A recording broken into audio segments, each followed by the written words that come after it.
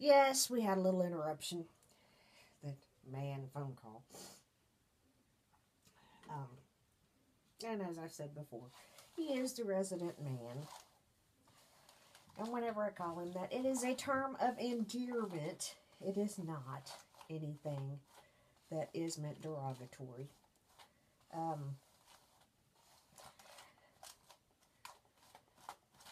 It's amazing how many times I can brush my hair out and still find tangles. But while I was talking to him, I went ahead and brushed my teeth. Gonna brush through my hair and put some product in it to kind of shine it a little bit more. I don't know if it's transitioning to the different shampoo that doesn't have sulfites and all that other fantastic stuff in it that is causing this, but I seem to have a lot of static in my hair. A lot of, I don't know what you could call it. It's not exactly frizzies. Maybe it is frizzies. I don't know.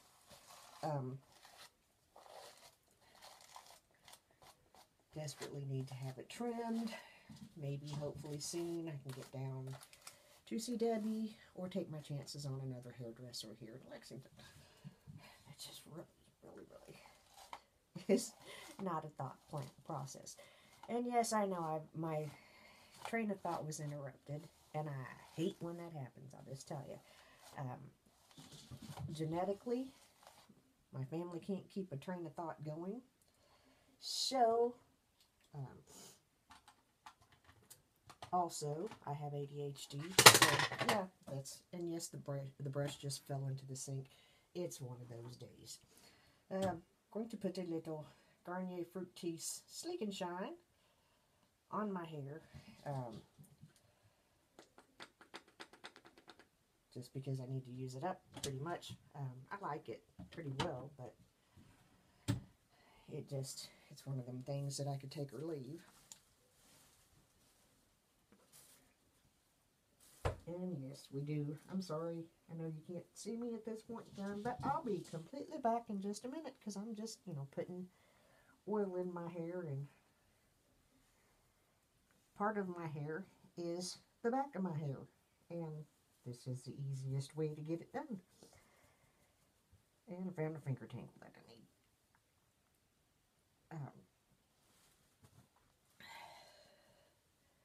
And that's a little better.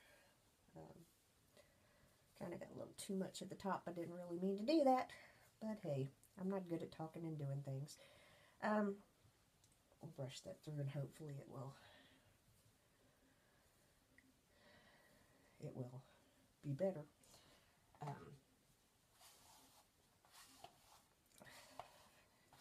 And not gonna go there. It's okay.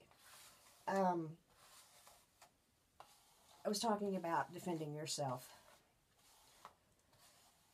It is crucial.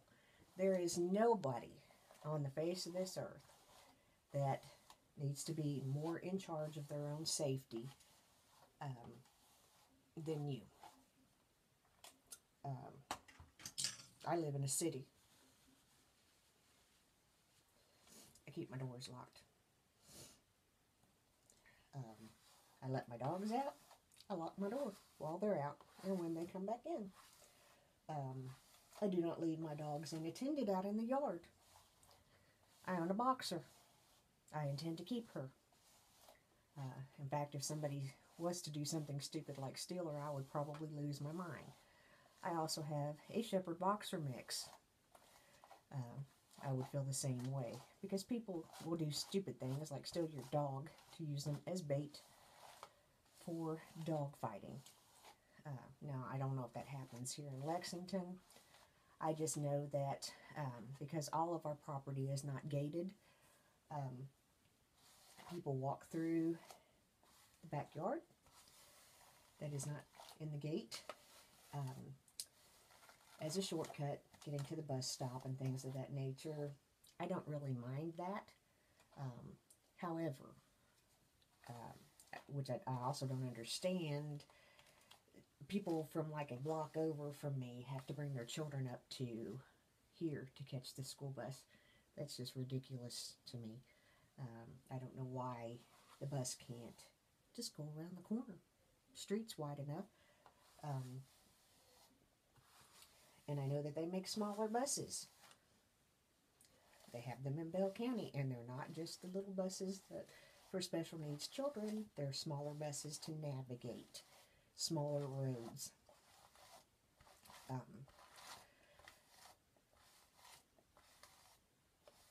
Yeah, I have to lift a layer up to get, or part of it up to get to the bottom. Anyway, I was talking about my gun. I've actually never ever fired it. Need to fix that. I had another 38. I had a 6-shot Charter Arms lightweight 38 for several years. Sold it and bought the LCR because it was lighter. Always told my husband when I had a 6-shot, if something happens, something goes down, and I fire in our home, and I fire my weapon 5 times, that 6-shot belongs to you if I don't see you. And he's a heavy sleeper. It's a joke. I really would not do this. But, you know, he's a heavy sleeper, but if I fire a weapon 6 times, I promise you my dog is going to be losing her mind. Before I fire, my dog is going to lose her mind. We have tested that theory. Not long after we moved in, had somebody decide to be cute, and about 4 o'clock in the morning, just ring the crap out of my doorbell.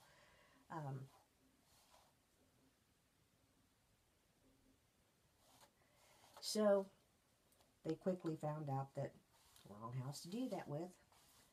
I can't get this shine to go on through, so we may have to just, I can't tell if it just looks shiny or dirty now.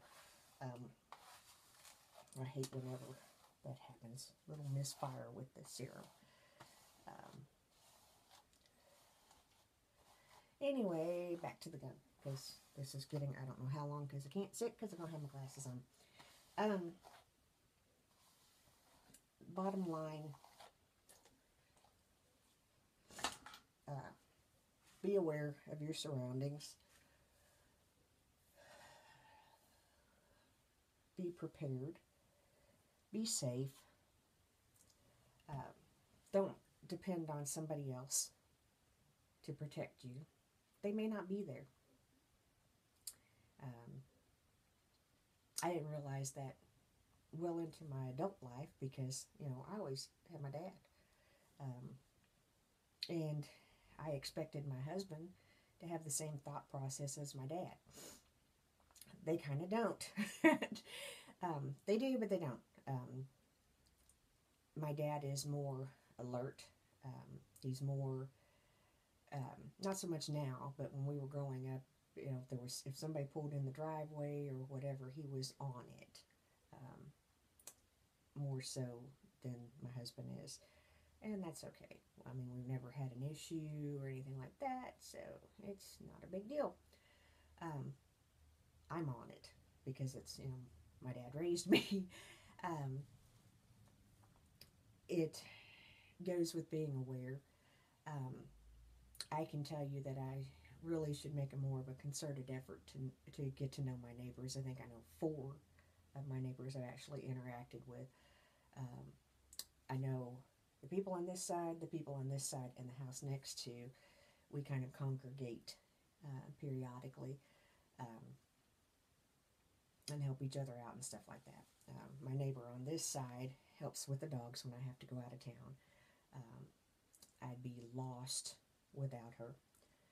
She keeps me, she listens to me, and, you know, we kind of keep each other together.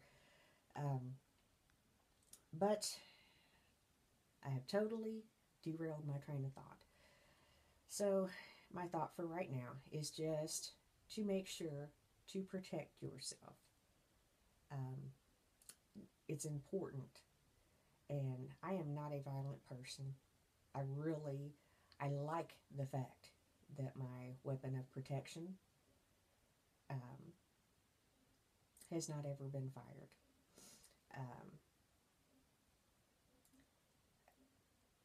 I shoot right-handed. Now, earlier when I was putting my mascara on, I told you, I can do, if you see me using my left hand, I'm technically left-handed, but I can use both of them pretty much equally.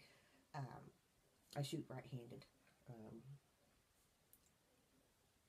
I have a scar on my thumb to prove that. I was shooting a 380 years ago. We were shooting targets, me and my dad, and I was talking to him and not paying attention completely enough to what I needed to what I was doing. And when I aim with a automatic weapon, I aim, I drop my hand as I'm bringing the gun down into stance. It's just how I do it. Some people don't, some people automatically brace, or some people don't have to. I have issues with my back and my neck and stuff like that, so I have to brace, but I have to brace as I'm aiming, I brace. And I can shoot with my left hand too, so, whenever I brace one way or the other. I was shooting right-handed. I was talking to my dad. For a split second, my attention diverted from bringing the weapon down to my dad. A split second. In that amount of time, no, I was shooting left-handed. In that amount of time, I did not drop my hand down far enough, and my thumb did not clear the slide, and the slide caught it, and I ended up having to go to the emergency room and get stitches. The PA that was there at the time just loved whenever I came to visit her, because I always have a story. There's things that you just kind of go, how did that happen? I'm that person that how did that happen happens to. And I don't have to make it up. It really happens.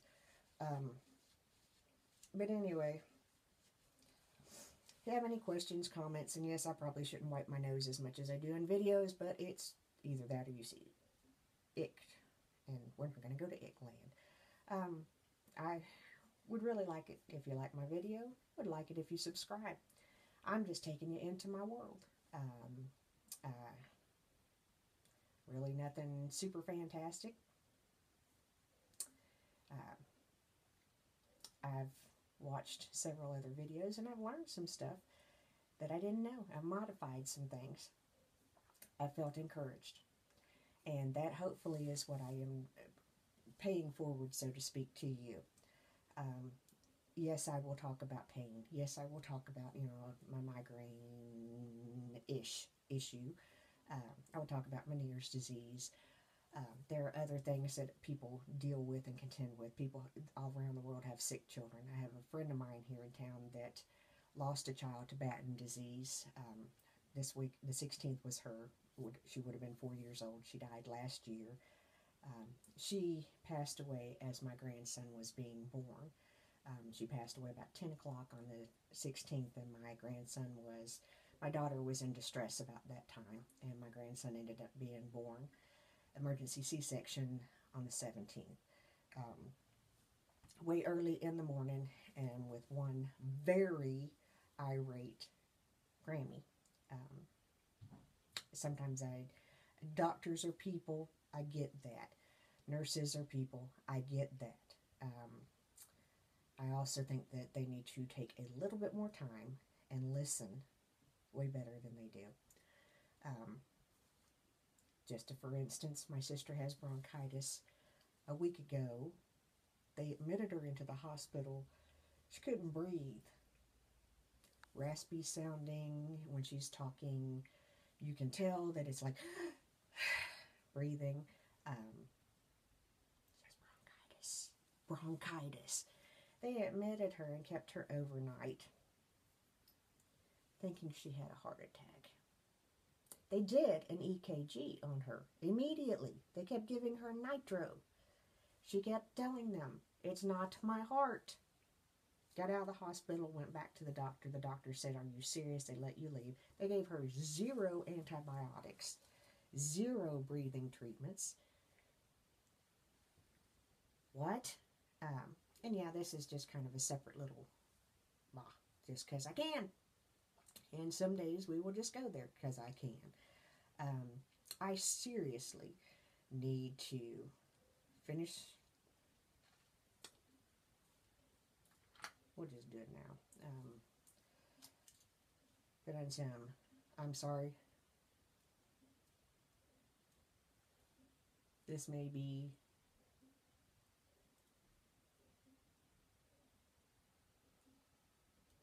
something that freaks everybody out. I don't care. I like red lipstick. I've worn red lipstick pretty much all of my adult life. I couldn't wear it when I was at home and even to this day, I worked one of my dad's chemo appointments. The first thing he said to me was, "I've never seen you look like that before. I like that red lip. You look pretty, but take that red lipstick off." And I'm 40. I was 48 at the time. I have never, in his eyes, grown up, and I didn't understand it for the longest time until I became a mom. My daughter is now a mom.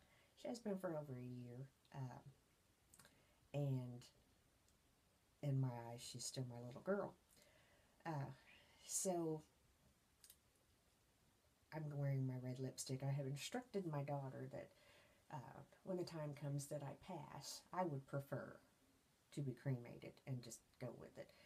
But the list of instructions, even if I have to go into a nursing facility or whatever, because I'm probably going to be a cuckoo old lady, I'm taking notes from old people. I'm going to enjoy being old as much as I possibly can. When I was little, in Sunday school and church, we sang a song that says, "The joy of the Lord is my strength." And while that is oh so true, joy comes within. Joy comes within who you are and how you view yourself. And if you view yourself as I do, I'm a little princess. I'm not a dainty little, I can get my hands dirty person. I just, I garden and I have a worm bin. I wear gloves.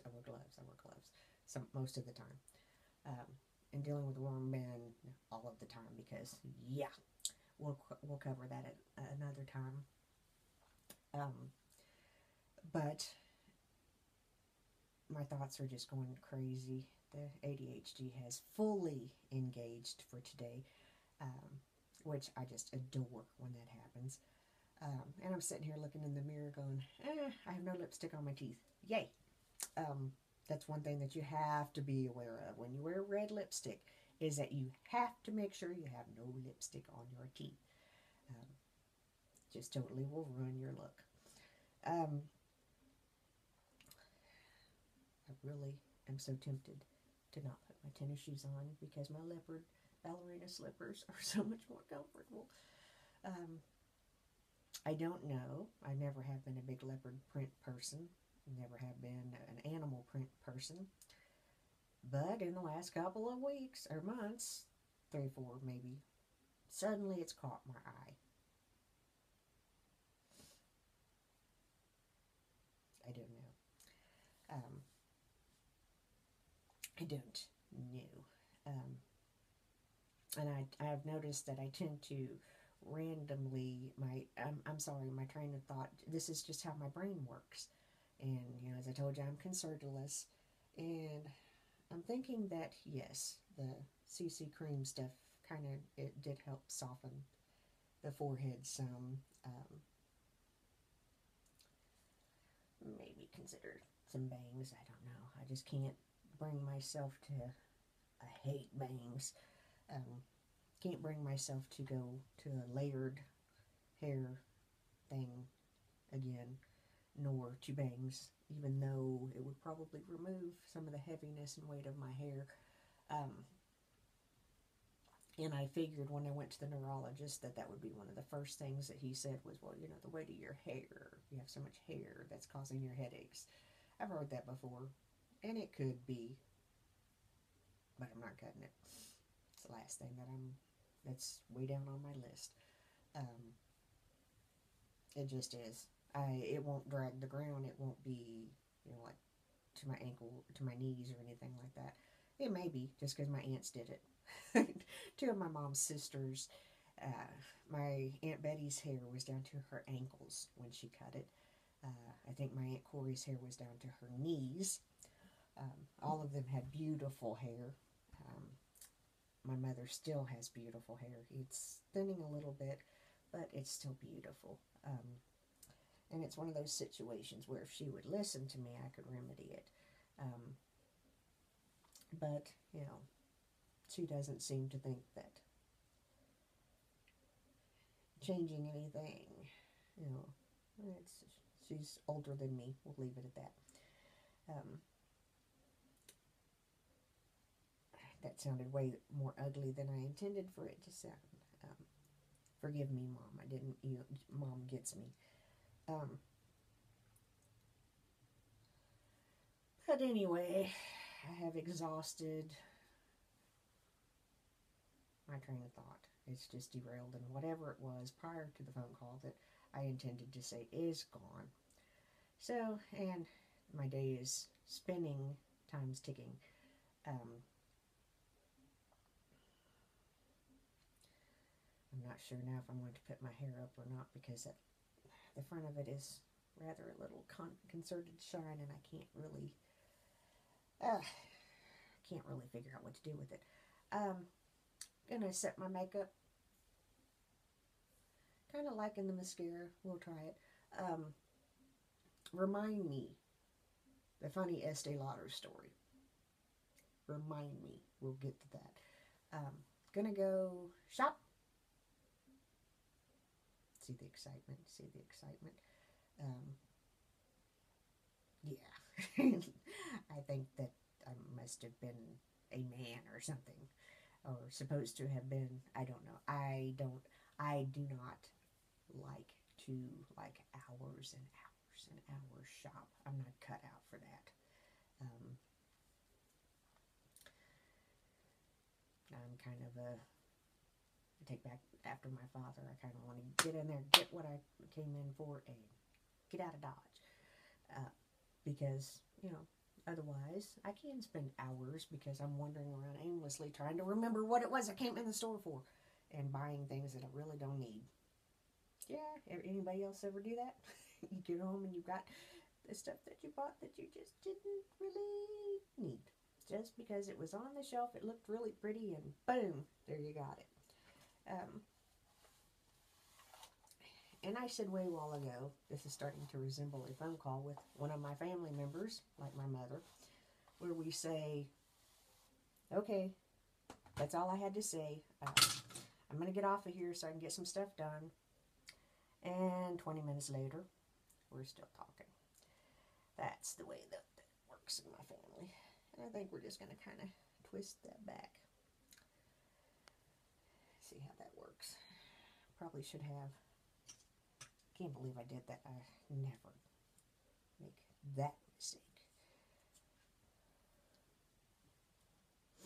Yeah, I kind of have a little horn. It's a little better. This is just going to be unpleasant today. All else fails, I have cornstarch.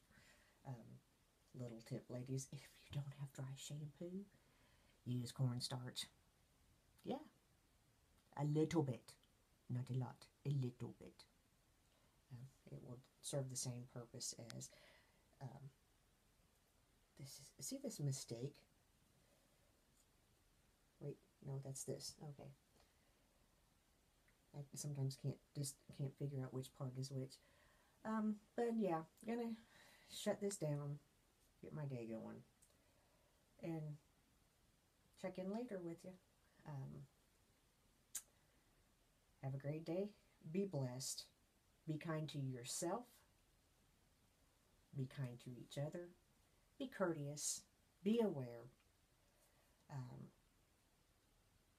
Do not give up.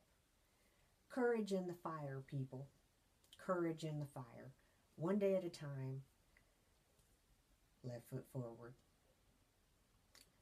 And I'm out.